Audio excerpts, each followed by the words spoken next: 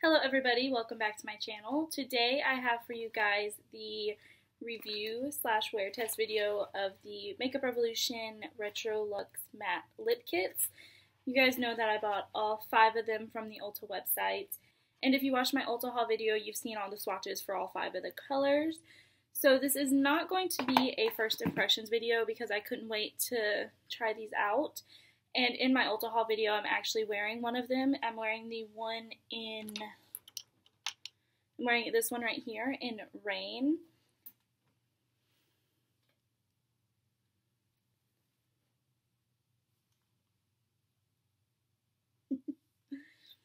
I was wearing this one right here in Rain. So I have tried these out, and I also did wear a different one last night. I really wanted to love these. They're not the worst liquid lipstick, but they're not the best liquid lipstick. The feeling when they dry down, you do get a little bit of a tight feeling, but nothing too bad, but they stay super sticky. So they do not dry down completely, so they wear off and transfer faster, which sucked. I hated that, especially like they just looked bad. They started flaking off in the inner part of the lips. It just looked horrible. Last night I wore this one right here in Regal. It's a very pretty reddish orange color, and because these didn't dry down all the way, I wanted to see if putting a powder on top of them would help any. And I don't have a transparent powder, but I did powder it with my Rimmel Stay Matte powder, and this one is just in transparent. It did help a lot, but I did notice toward the end of the night it did get really crumbly and flaky a lot more than if I were just leave it without powder, like setting it down with the powder. But it did last a lot longer with the powder on top of it. And because this isn't completely a transparent powder, it does have a little bit of color to it.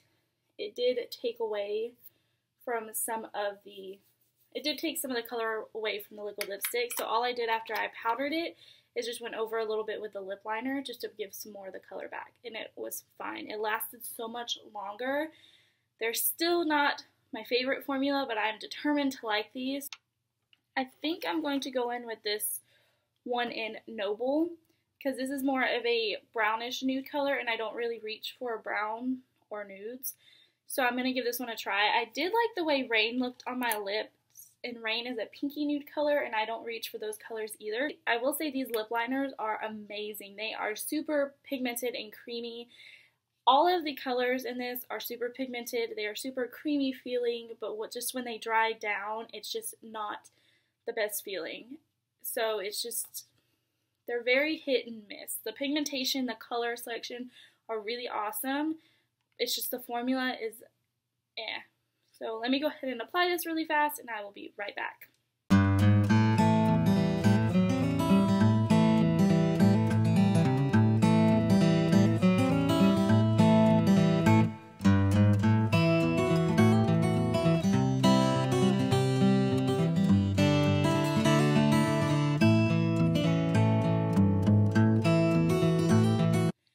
Okay, so this is what the color looks like. The lip liner actually turned out a little bit more orangey peachy than the actual liquid lipstick, but that's okay. You can't really tell.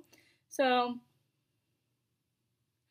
as you can see, there is a lot of stickiness to it. So I am going to let it dry down just a little bit more and then apply some of my Stay Matte powder on top of it, because I feel like that would give it a really fair chance as to just applying it and just leaving it, because I know it does not last that way.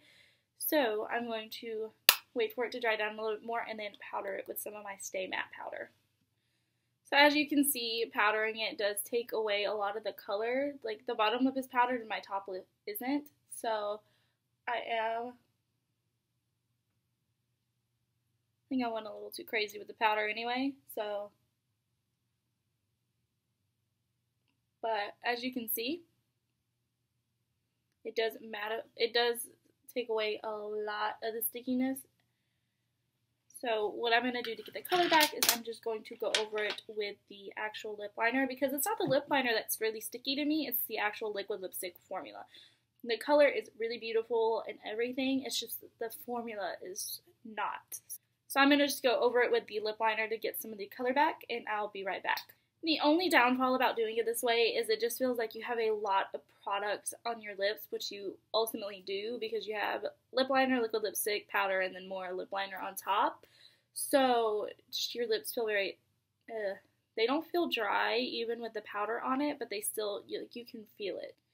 So it is currently 2:10 right now. I'm going to go and do some stuff, edit a video, just lay around the house a little bit, and I will be back in a couple hours to show you guys what this looks like.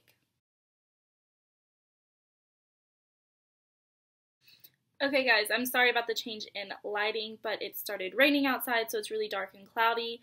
So we're just going to do the best we can, and plus I'm going to have to start getting ready to go to work soon, so I decided to go ahead and show you guys what it looks like. It is 3:36 right now. So it's been about an hour and a half, and I haven't done too much. I've just been eating and drinking a little bit, and it doesn't look too bad except on the inner part of my mouth. It's wore off a lot, and it just looks really gross right there. It doesn't look too flaky or crumbly, so honestly that's not too bad. It's just the inner part of my mouth looks horrible, and I hate using this term, but I've heard so many people use it lately. Liquid lipsticks, when they start wearing off in the center, look like you have butthole lips. And that is just the most disgusting way to describe it, but it is true. It's very true. So I think I'm just going to touch it up a little bit and then go to work. And then at the end of the night, I'll show you how it looks because I'm not 100% sure I want to wear it to work like this. So I think I'm just going to go ahead and add a little bit more liquid lipstick and everything, and then I will show you what it looks like, like with a little bit of a second coat on top of it, I guess, and then I'll check back in with you at the end of the night.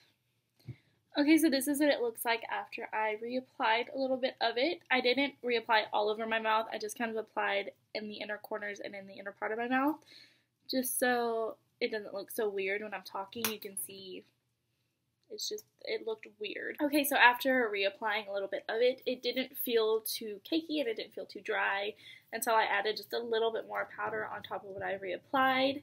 Then it started feeling really dry and disgusting, but overall it doesn't look bad. You can't see the flakiness or dryness or anything like that. So I'm going to leave it alone for now, and at the end of the night I'll come back and check in with you guys. Okay, I don't know if you guys can see this very well, but there's little chunks missing from the liquid lipstick. It's been flaking off a lot and it just looks really gross, and it hasn't been that long since I did the last update. It's been less than an hour. So, and then obviously on the inner part of my mouth it looks gross. See like these little like weird looking dots on my lips? That's where the chunks are missing from. So I think I'm going to go ahead and take this off, and I'm not going to wear this to work because it feels super uncomfortable right now and very drying and just flaking off a lot. So I'm just going to go ahead and take it off, and I will talk to you guys later. Okay guys, so my overall thoughts on these liquid lipstick kits. They are okay. Not my favorite, but like I said, I'm really determined to keep using them and try to fall in love with them. I would really like to try Makeup Revolution's other lip kits that they have. Like, I know they have some glossy lip kits, and I think they have metallic lip kits. Not 100% sure, but I think they do. I really want to try those to see how the formula is on those. But these, I just really wanted to love them, and I don't love them. The packaging is really pretty on them. Like, they look really nice and luxurious. It's like a rose gold kind of packaging. Makeup Revolution products are amazing, don't get me wrong. Like every brand, they do have hit and misses, and to me, this is just a really big miss. The pigmentation on these are amazing. The colors are amazing. They're really pretty and nice. The lip liners are super creamy, so I will definitely be using these lip liners. I'm not too sure about the liquid lipsticks. They're just really dry feeling, and they flake off very easily. They don't dry down all the way.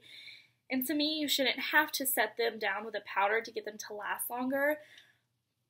But I mean, if you want to go that way, if you really want to try these, I do recommend setting them down with some sort of translucent powder, or else they will just be all over everything. So